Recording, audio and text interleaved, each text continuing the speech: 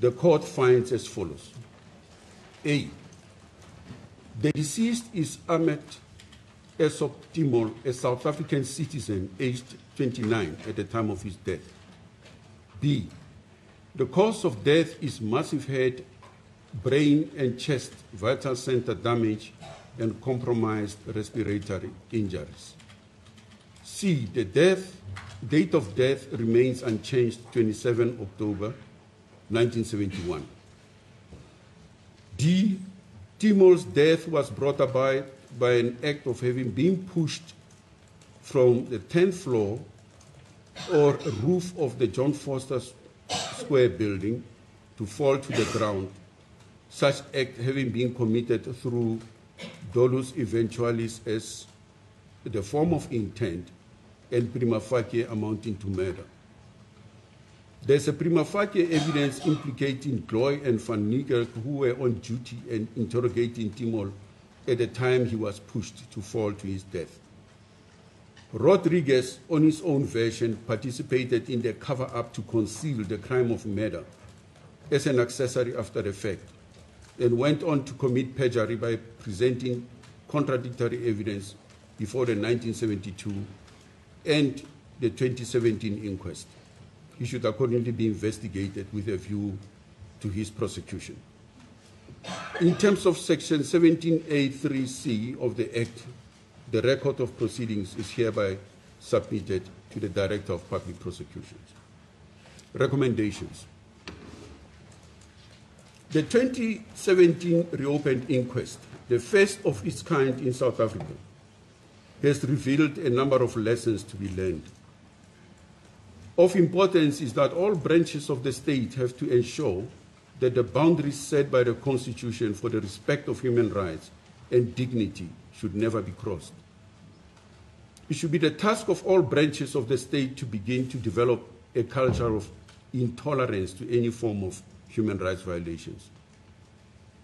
One of the drawbacks with this reopened inquest is the fact that the reopening came late in the day when most of the members of the security branch involved in the interrogation of Timol and the investigation thereof had passed on.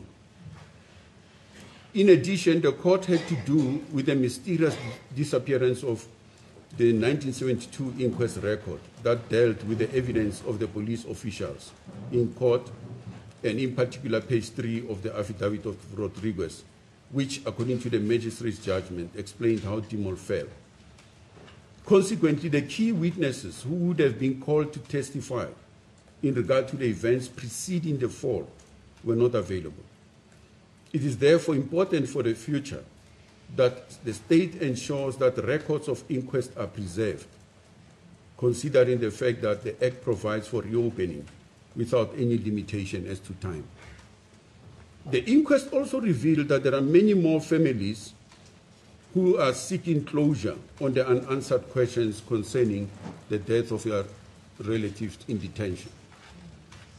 They, like all families whose relatives died in detention, need healing. They need closure. It is thus the view of this court that the families whose relatives died in detention, particularly those where the inquest returned a finding of death by suicide, should be assisted at their initiative to obtain the records and gather further information with a view to have initial inquest reopened. The Human Rights Commission, working in consultation with law enforcement agencies, should be sufficiently resourced to take on this task. It will be remiss of this court not to address an issue on which Bizos' evidence put a spotlight. This is the impropriety role played by some of the magistracy, prosecuting authorities, and medical experts in the past inquest proceedings. Bizos' evidence reveals the role of some of these public officials in being complicit in exonerating members of the security branch from the crimes they committed. The 1972 inquest into the death of Timol is one such example. From the outset, it had to take a court order to allow Timol's family and their lawyers access to case documents before the inquest commenced. The evidence of the 1972 inquest further demonstrates how the prosecution made no effort to obtain evidence other than that of the police, and the magistrate attempting to explain away the pre-fall injuries without any shred of evidence supporting his statement concerning the brawl. Bezos also makes reference in his publication to the inquest into the death of Steve Bantu Biko. The much publicized and documented unprofessional conduct of the doctors who testified in that inquest illustrates the point. Doctors, like lawyers, take an oath. In their profession, it is a Hippocratic oath.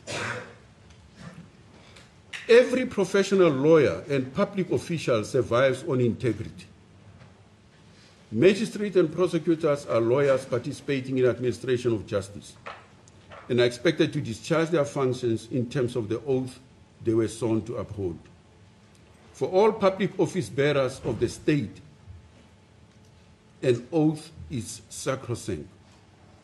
Apart from their knowledge of and experience in the practice of law, lawyers, in particular judicial officers, are expected to bring to bear their honesty, independence, personal and professional integrity, and ability to act without fear or favor in the administration of justice.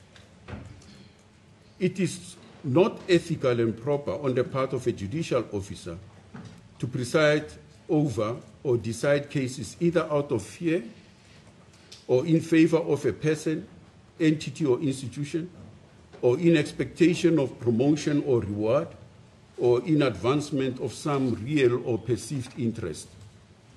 Judicial officers have to be loyal only to the Constitution and the cause of justice.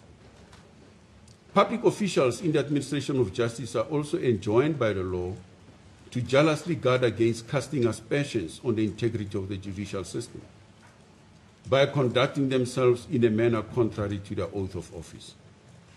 Such conduct has no place in a constitutional democracy. I hand down the judgment.